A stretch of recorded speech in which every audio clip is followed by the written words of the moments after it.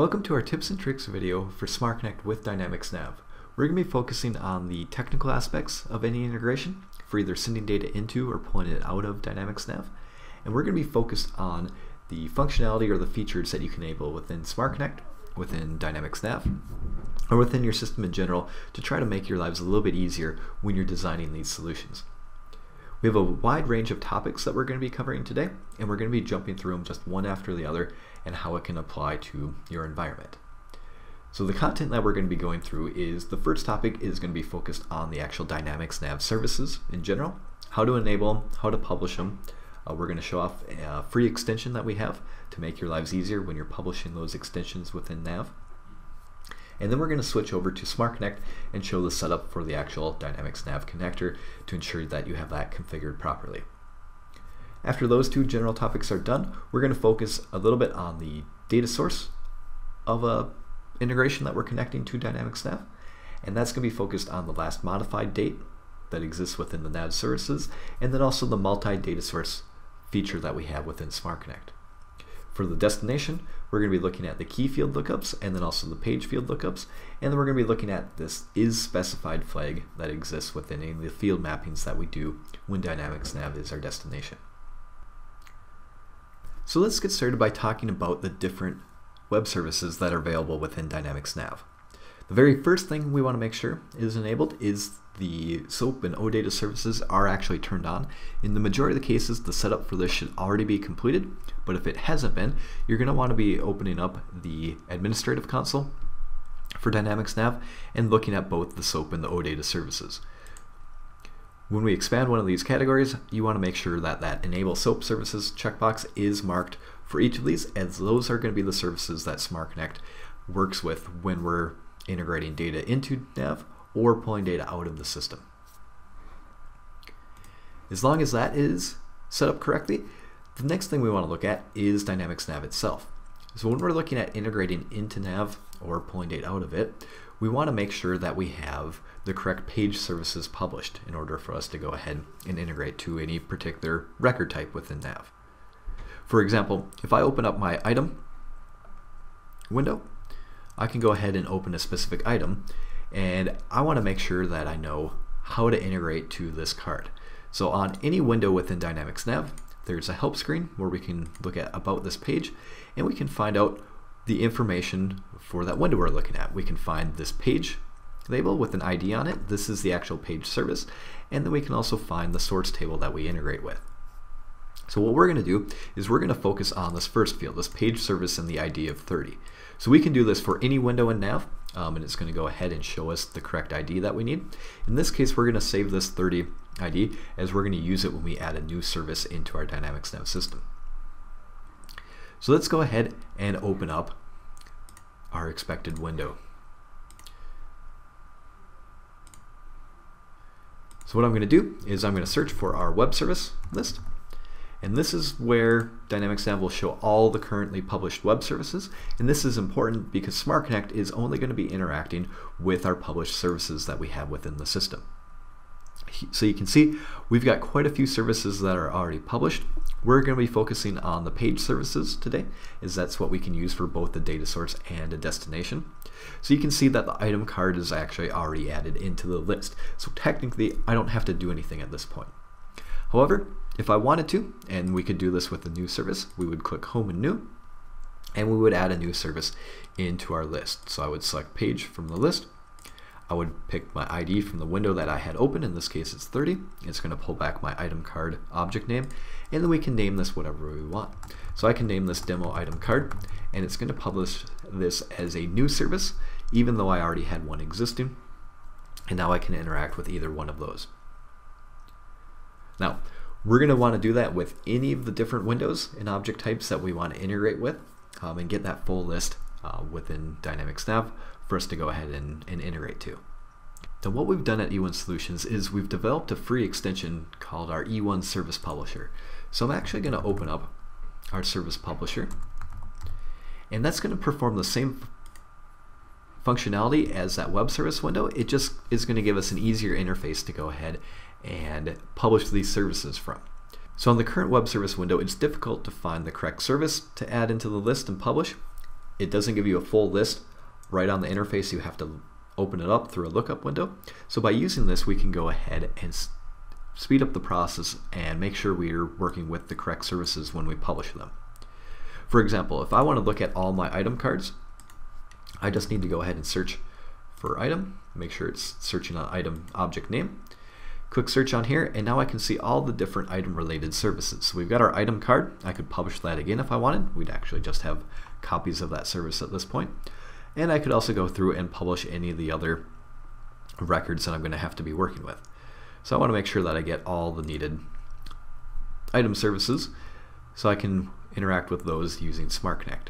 So as we're clicking the publish button on this window, behind the scenes it's going ahead and publishing these automatically, and these are now ready to be used with SmartConnect.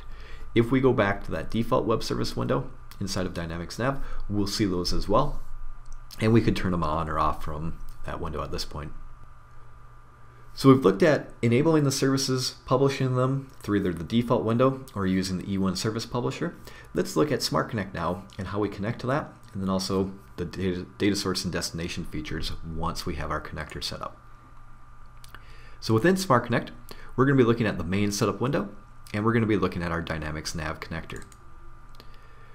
When we open this window up, as you can see, we get our authentication type. We want that set to Dynamics Nav. And then for the service URL, you want the URL that would be based on any of the web services that exist within Dynamics Nav that have been published. If you open up any one of those page services, we can go ahead and see that the base URL remains the same up to the WS, which stands for web service. That's the base URL path that we're going to be putting in the service URL for the setup window. After that is set, we want to make sure we get a correct user entered into this connector window, and we can use the same user for both the system service and the map run section. What you'll want to ensure is that the user you choose from Dynamics Nav has enough rights to go ahead and access those published services, so we can either push data in or pull data out of Dynamics Nav. So once you set the username and password and domain if needed, you'll want to ensure that you set the default company to one of the available options. We're going to choose Kronos USA for this company and save the connector. If that's set up and saved correctly, we can now set up different integrations to either pull data from Dynamics Nav or send data back into it. For our final topics, we're going to create a new integration or a new map. We'll just call this tips and tricks. And we're going to start off by looking at the data source options when we're pulling data out. So when I select Dynamics Nav for my data source type, I then get to choose what company I want to pull this data from. And based on the company we choose, we're going to see the published services within that company as well. So if I open this up, I can go ahead and filter down on item, and you can see that both my E1 items came through, and then also the demo item that I named earlier. So I could choose any one of these that I wanted to pull the data from. Once that's chosen, the one field that I want to highlight on this filter fields is this last date modified. So there are many services within Dynamics Nav that have last date modified as an optional field that you can filter on. Now, one of the most useful things with last date modified is that the criteria you set here doesn't have to be a static value. We don't have to set this to equals 4/30/2018, because that would only work if I want to pull customers only from this day and this day only. Instead, we can set this to a relative term, like the term now, and we can ensure that if we set it in this manner, it's always going to pull data just from the current day that this integration is running. So if you only want records that have been modified on a specific day, we can go ahead and filter this criteria, make it relative, and set up either criteria that would look at the current day or anything greater than equal to yesterday, or any of the other relative based commands that we can enter into here. Expanding on the options that we have in our data source window, we can go ahead and make use of a multi-data source. So if you've watched our other videos related to Dynamics Nav, a lot of the time we've had an integration open that's had a multi-data source set as the type. So I see two common scenarios with the multi-data source. One is to join data together across different systems.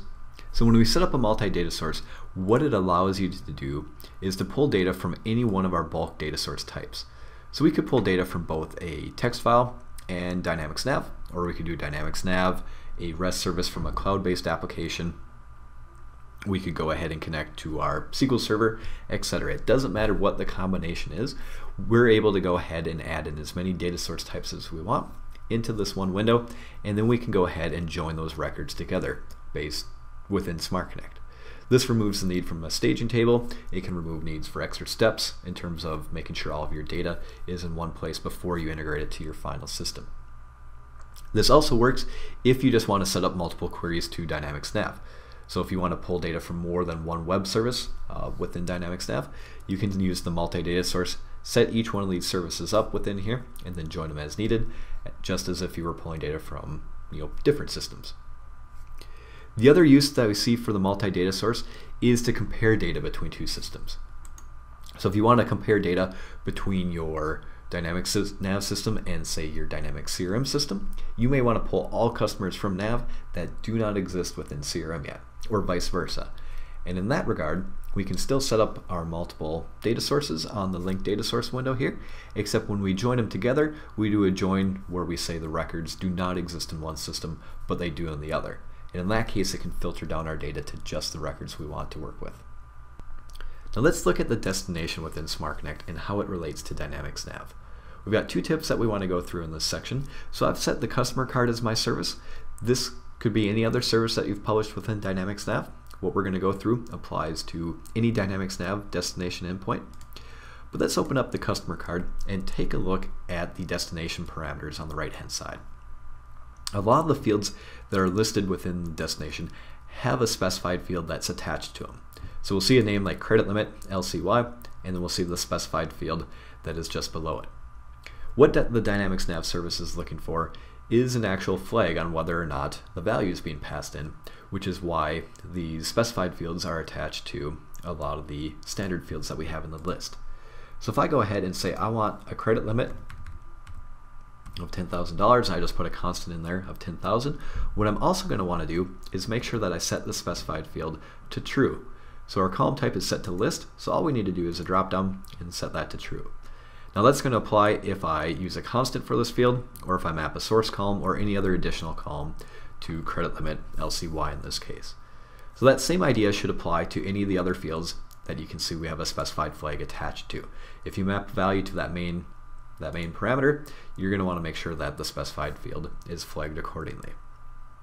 Now the other tip that I want to run through is under the additional columns within SmartConnect. We have two unique column types specific to Dynamics NAV, which would be the page field lookup and the page key lookup. And they're very similar in how they function, and what they allow you to do is query any of the published page services within Dynamics NAV, and then pass in your criteria and pull back values based on that criteria you passed in. If you're doing a key lookup, it's only going to return the key value for that record that matches their criteria. If you're doing a page field lookup, it's going to let you pull back any of the fields that you want off of that service based on the criteria. For example, let's open up our service here. So I'm just going to call this test service for the name. On an actual integration, you're going to name this something a bit more specific. But if I want to find some more information on, say, my item records, or let's say I want to find more information on a contact record that I believe should be attached to the customers that I'm importing in, I can pull back my contact card service. My return value, since we're doing a field lookup instead of a key lookup, I can go ahead and specify any particular value I want to pull back from here. So I may want to go ahead and figure out what the actual salesperson code is for the contact attached to this customer. And then I can go ahead and apply my filter fields and make sure that I'm matching this up the way I expect it to. So in my case, I believe my number field for my data source and my destination should match up. So if this is set correctly and my criteria ends up matching, it's going to return the salesperson code for the contact that it finds on that service. Now we can do this off of any published service that we have in the system, and then we can go ahead and pull back any particular return value off of that service that we choose. The page key lookup functions in a very similar manner, except you'll notice that there isn't a drop down for choosing the field you want to return, because in that case we're always returning the key value for use within our integration. So that's it for our tips and tricks video on Dynamics NAV. I hope you found some useful content from this video. If you're interested in looking at SmartConnect a bit further, we do have a 30-day trial that you can request from our SmartConnect overview page at e1solutions.com, or you can go ahead and speak with one of our team members at sales@e1solutions.com. To learn more about SmartConnect, go to e1solutions.com, where you can take a product tour, see a demo, and start your free 30-day trial.